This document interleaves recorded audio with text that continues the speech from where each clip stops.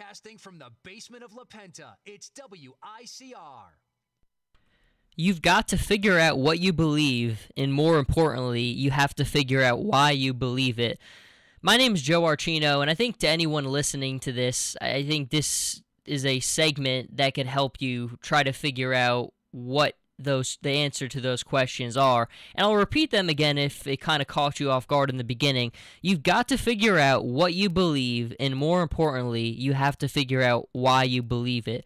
And I've talked to a lot of people who've come right out of college and right now are kind of in that next stage of their life where their real life is beginning. You know, maybe they're seeking employment still after graduation, or they found something. Maybe they're not happy with what they're doing yet. They're uncertain about the future. And I think all those things are normal feelings to have. I'm myself in that same boat coming right out of that window kind of. But I think we all sometimes have to kind of take a step back and just reflect and think. I think sometimes as soon as graduation starts, all people could think about is what's next, how do I get my foot right in the door? And they don't take the time they need to really think about things, to really think about their journey, their path. And I think the two biggest things that sometimes we're so rushing so much in life that we don't answer those questions, or we don't really know what those answers to ourselves would be. And so I think everyone needs to take that time to answer those things. What do you believe, and why do you believe it? And that could really be anything in life, no matter what field you want to go into, no matter what your purpose in this life is. Everyone will have a different answer and different reasons behind what they do and what they believe.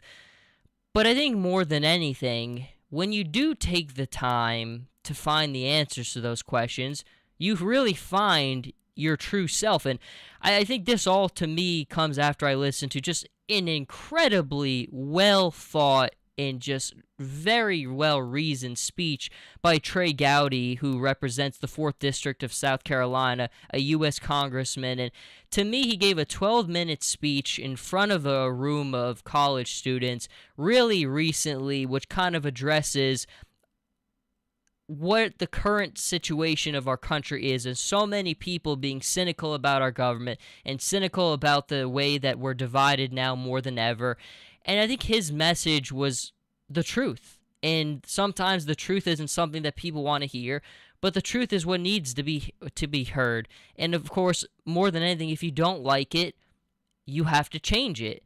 And I think, again, that kind of plays into that beginning thing I kind of talked about. You've got to figure out what you believe, and more importantly, why you believe it. And he talked about during his speech about why it's just not enough to tell people what you believe.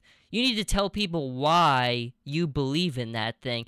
And I think you see now with election season kind of coming up, everyone's got a political opinion. Everyone is very worried about the direction of the country. So this election means so much to people. And of course, with the polarizing figures that we have in Hillary Clinton and Donald Trump, well, that just kind of ups the ante even more. And with the dislike with both things, and again, I'm not advocating either one on this program right now because I don't think either one is fit to be president of the United States, to be quite honest. Both of them have dirty laundry. Both of them have done a lot of things wrong, and both of them do not have what it takes to lead this great country. But I think more than anything, the future of the country is not bleak. It is not unclear. It can get better, but what it takes is the new generation, the current generation, the way we're going to continue to build ourselves and build our futures that will make sure that this country gets back on track. And it has not been the easiest ride in the world. I think you go back the last 10 years, there's been mounting pressure, mounting unhappiness, mounting uncertainty. But again, those things can all get back on track. And I think every single one of us has a role to play in that future. But that future can't be realized until we ask ourselves that question: what do we believe in, and why do we believe it?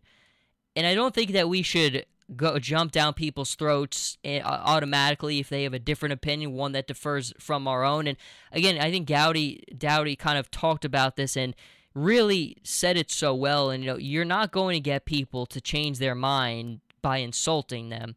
You're just not. And I think there's a lot of different ways that we could have rational conversations with each other. But insulting each other is just not. And again, you go back to this political thing. People have such heavy opinions. And then people are insulting each other left and right if they differ on political opinions and things. And I've never thought that that's the rational approach. Because again, and Gowdy talked about this, it makes you more dogmatic in your approach when someone jumps down your throat, tells you you're wrong, tells you all these things, calls you all these names. You're going to be more dogmatic in your belief when people persecute you that heavily for believing what you believe in. And that's really what we're all about, is having that ability to believe whatever you want to believe, as long as it's, within certain confine, of course. But it's with anything in life, and I think any rational, reasonable person understands that. But to me, more than anything, I really believe that we do need a new wave of people who put the country first and do what it takes to get the country back on track. And it's a sad state that our politics have become, because people have stopped doing what's best for the country and always are looking to advance their own personal interests. And to me, the reason why that's so sad is because when you look at our history, what we've been built on, it's never been because people had an ego. It's never been because people were looking to improve their own situation. It's because people understood that the country represented something bigger than themselves. From the founding fathers on, the belief was always that it was going to take a lot of sacrifice. It was going to take a lot to build this thing and to build this dream, this idea, and it wasn't going to come easy, and it never has. Nothing good in life ever does come easy, but everyone was always willing to pay those sacrifices.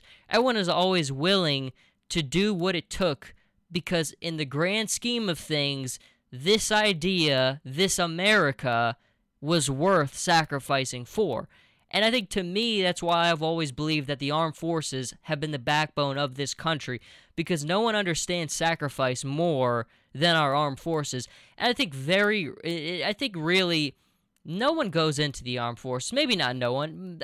There certainly are cases. But I think for the vast majority of people who join the United States military, whatever the branch it is, they join because they understand the word sacrifice. And not a lot of people truly understand in their heart what that word means. It doesn't always mean with a gun, because there's so many different ways to serve the country in whatever capacity it is. But there are many ways to help this country. But to me, I've always felt that the military is the backbone and has catapulted us to where we are now. That's why I think sometimes when you talk to military people, they're the ones with the most realistic view of America and the ones who understand those things. What do you believe in, and why do you believe it? And I think that word sacrifice is one of the biggest ones of all. You're giving a little bit of a part of yourself up because you believe in the whole thing of America and what it represents in the direction that it needs to go in. Now, again, I kind of go back and I digress a little bit from talking about college students coming right out of school, looking for what's next. But again, I do think it is very important for you just to sit in silence for a little bit and just think. That's all I'm asking you to do, and I think that's all you need to do, is just sit there and think, what can I do to make the world a better place? And maybe that's not, maybe you're just right now focused on your world, and I think sometimes we do need to look at ourselves first before we can look to improve the world. But with that being said, there is no reason why your world can't be the world, and why you can't make your world a better place for the rest of the world. And I think the answer to those questions aren't always clear, but they can become clear if you give yourself the time to answer them. And I find myself, in that certain similar circumstance where I needed that time to look at things and to really, really dig down deep and think about what do I believe in, and why do I believe it? Am I in the path that will allow me to fulfill what I believe and why, most importantly, I believe it? And for a time, I didn't think necessarily that I was going down that path. And here's the beautiful thing about life, people. It's never too late. It's just not. You wake up every single day and you can start over. You can start a new path. You could join something new. You could start a new project. You could open up a new door. Every single day, there is time. Time isn't always there on our side, and time certainly does have its constraints, and it can run out. But in a situation like this, coming right out of school for anyone, you have time to think things over and ask yourselves the important questions. What do I believe, and why do I believe it? I think once you know what those things are, the rest will fill into place. You will find how to achieve those things, how to live your life the way you want to. And I go back to Gowdy for a minute, because the way he ended this 12-minute speech, which to me really just opened everything up, and I think the timing of it for me was perfect and exactly what I needed given when I heard it. And he said, live out what you profess to believe. And I think once you know the answers to the questions of what do you believe and why you believe it, you will be able to live out what you profess. Because again, once it's that clear to you, you will start to explore the avenues that allow those things to become a reality.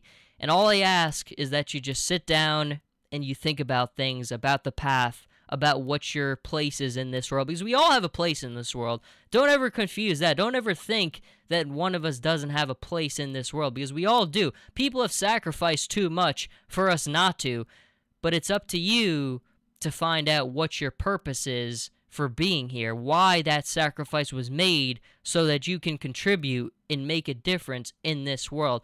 But that is going to do it for this segment. Joe Archino here, everyone. If you want to hear more of my thoughts, go to Twitter at Joe Archino, or you can follow me on Instagram, Jersey_Joe_Archino, and I'll see everybody in the next episode.